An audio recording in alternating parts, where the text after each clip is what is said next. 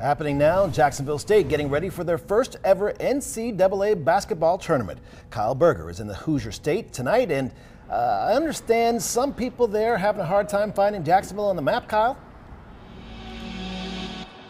People from Alabama, we know exactly where Jacksonville State is located.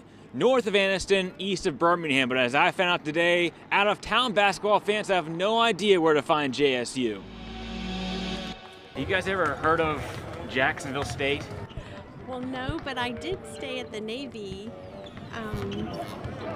what was it? The Navy base in Jacksonville. Navy base? No.